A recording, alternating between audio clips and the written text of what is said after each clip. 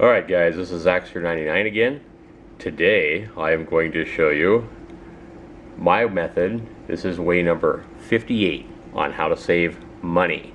And this can save you a lot of money on one particular household item that you probably purchase all the time. And we're talking about toilet paper.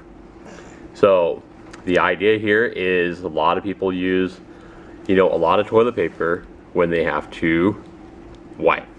So what we're going to talk about today is, instead of using so much toilet paper, you can make a roll of toilet paper if you teach everybody in your house to act this method. What you'll do is, when the roll is sitting there, you'll simply want to go ahead and, on the perforated edge that they make so nicely on the toilet paper, you'll want to go ahead and carefully tear off while you're sitting there on the toilet.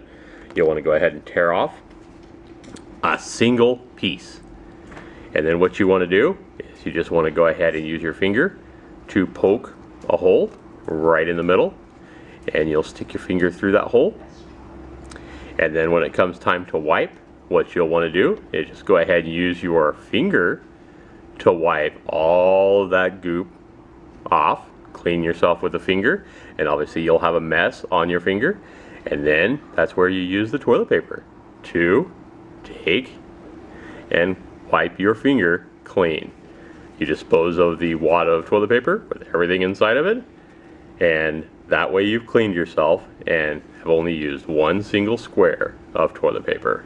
Easily flushable, cleans yourself well, and look at all the toilet paper and money you'll save over a month, over a year, over a lifetime.